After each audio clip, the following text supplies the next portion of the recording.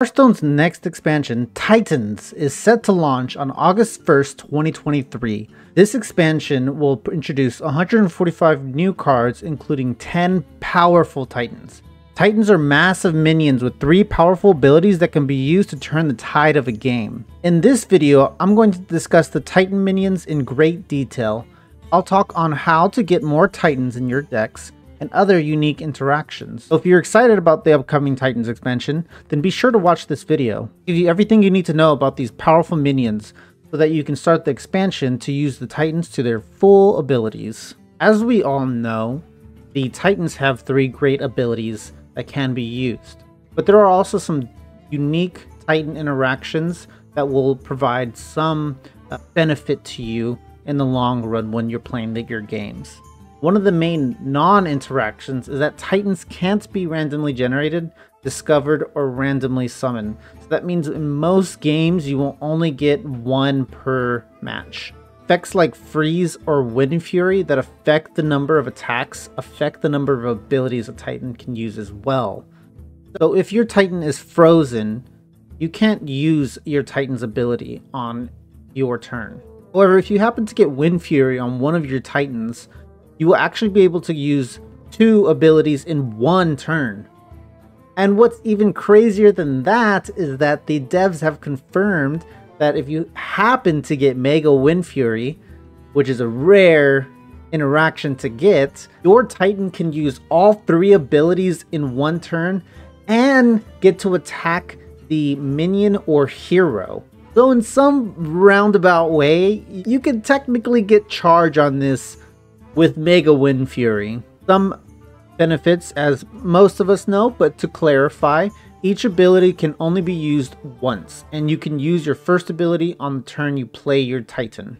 Now on to the interesting interactions and things to note when you are playing your Titan and building your deck. As you know, you cannot necessarily get multiple copies through random generation, discover effects, or random summoning, but you can actually get copies of Titans with cards that will add a copy or summon a copy if you already have one in your deck. And again, approved by the devs, when you summon a copy of a Titan, the state of its abilities are preserved. Things such as Cover Artist, Reverberations, and any Storm Coil have its preserved abilities. So that means if you have 2 abilities on your current Titan and summon a copy of it, you will actually have a copy with only 2 abilities.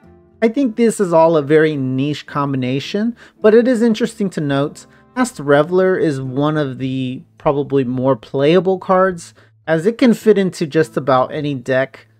What's unique is that any Storm Coil only works for Rogue, as it will summon a copy of a mech, providing Wind Fury and Divine Shield for your minion. That means your summoned copy can actually use 2 abilities the turn you summon it. Will we see more Reverberations? Another unique interaction is Reverberations, a card that never really has been played too much. Not only can you use Reverberations on your own Titan, but you can also use Reverberations to your enemy Titan as well. Let's check out how to cheat out some Titans. So currently there are not that many ways to actually cheat out Titans.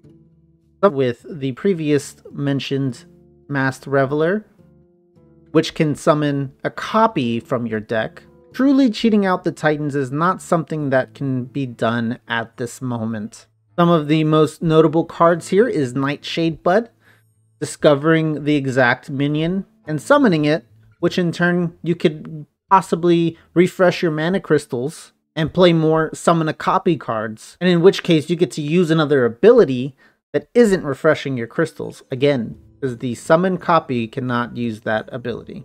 Paladin might actually be the only class that can cheat out Titans, with Frontlines being probably one of the higher end of summoning, as you get to summon another big round of minions. Ingor by summoning it from your hand. And also Lead Dancer happens to be pretty good, as it will summon the least attack. So if you don't put any minions below 3 attack, you will actually consistently summon it from your deck. Lastly, we're just gonna make a quick mention on the keywords and buffs. So again, confirmed by the devs, Titans may benefit from all keywords except Rush. That means if you give your minion Rush, it will not attack that turn. It will still use the first ability like it normally would, and Rush is basically a dead keyword on this minion.